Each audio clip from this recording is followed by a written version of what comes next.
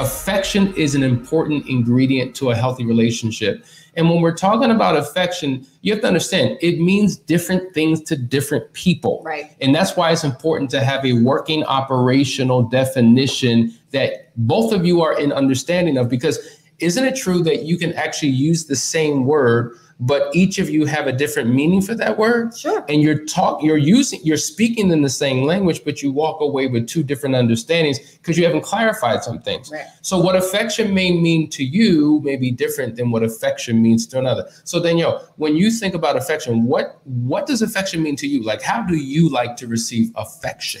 I love gifts. Gifts. And guess what? It doesn't have to be you got to go to the store and buy something. I like the gift of somebody actually thinking about me. And I had to figure that out because my father's crazy. You already know, we've talked about that. But one thing that he did when I was very little is that every time he would leave the house, he would bring something back to me. So that really went deep. And I looked at that was his way of showing me love. So it could be anything. He could have brought me a candy or something like that. So when Hassani would go and travel earlier in our marriage, he would go somewhere and come back empty-handed. I would look at him like, is there something wrong with you? Are you broken? Did you actually go somewhere and not bring me anything back? You didn't bring me a card. You didn't bring me anything that comes from the state that you were in or anything. And so I discovered about myself that it's actually the fact that you thought about me. So you took the time to think about me. That means you could have written a note, put a sticky on my mirror. You could have got a cup, a card, anything that is really meaningful to me. So the gift is actually somebody taking the time to pause and think about me. Yeah, that makes, and I didn't get that at first because I'm like, why does it have to be about gifts and why I got to come out my pocket and what are you, materialistic? Right, I'm like, you didn't even think of me while we were going. So you were out, you never even thought. Right. You know? So I didn't know that she associated a gift with, oh, you're going out of your way to do something nice for me. I'm thinking like, you know what, I'm kind of low right now. And the way my savings account is set up, I just wasn't in a position, but I realized it wasn't about how much I spent. It wasn't about name brands. It was about what it represented. Now, that's interesting. And a lot of people need to understand that may be your spouse's gift. Love language.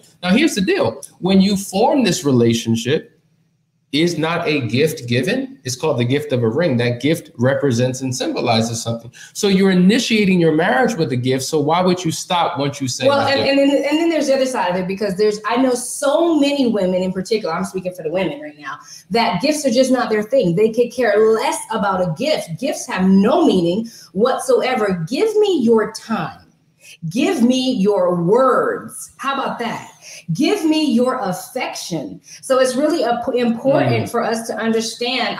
That doesn't mean that don't ever give me a gift for some of these people, right? That doesn't mean I do not want you to give me a gift, but it just means that gifts don't hold that level of weight. I'm more concerned about the affection that you give me. Can I get a compliment today? Can you let me know that you see me, right? So those are the things that stand out for other people. And that's why we have to have that conversation to find out what's important to them. So I want to ask you, Hassani, how do you perceive love? That's a good question because, gifts, that's really not my thing. Matter of fact, when it comes to birthdays and Christmas, I'm like, so annoying. Annoying. It's just, I'm good. So annoying. Like he says, I don't know. We get him books and we try to force him to want stuff. Well, because for me, a book is a gift that keeps giving because I guess it depends upon how you're wired, what your motivations are, what your passions are. I have a thirst for learning, for knowledge. So a book is an amazing gift for me. Like think about the Muhammad Ali book I just bought. That was a huge, huge thing for me because that's what I value. Anyway, in terms of affection for me, is touch. I love touch. Yes, Lord. And you have to understand, for those of you who love touch, we're not talking about sex. That's not necessarily. That's not what we're talking. We're talking about non-sexual touch in the context of affection. Sexuality is something different. We're talking about affection here, right? Yeah. So we're not talking about touch that stimulates. We're not talking about touch that has a goal attached. We're just talking about touch. Rubbing, touching, holding, squeezing, pleasing. He's so teasing. Happy right now. Yeah, I'm just saying that's what speaks to me. And so when I go lacking of that, I'm like, what's going on up in here? So that's when I said some people are starving for affection because they need it. And here's the reality. Like, my love language doesn't have to be hers. And it's important for you to understand, like, you have to learn to become bilingual in your relationship, right? Because if my only objective is meeting her need and her only objective is meeting my need in the area of affection, don't we both win?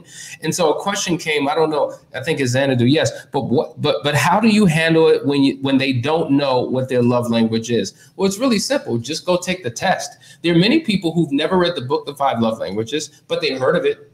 But whether you've read the book or not, just thinking about those 5 words of affirmation, quality time, physical touch, acts of service, giving of gifts, you can get some type of idea about what it is that your spouse or you yourself have a liking for. But if you don't know, take the test. It takes 10, 15 minutes. And based upon how you answer the questions, then those love languages will come out. And then you want to test it. Test each love language for a week and see how your partner responds to that particular language. Then you'll know. So that's the empirical data that you need to do that will help out.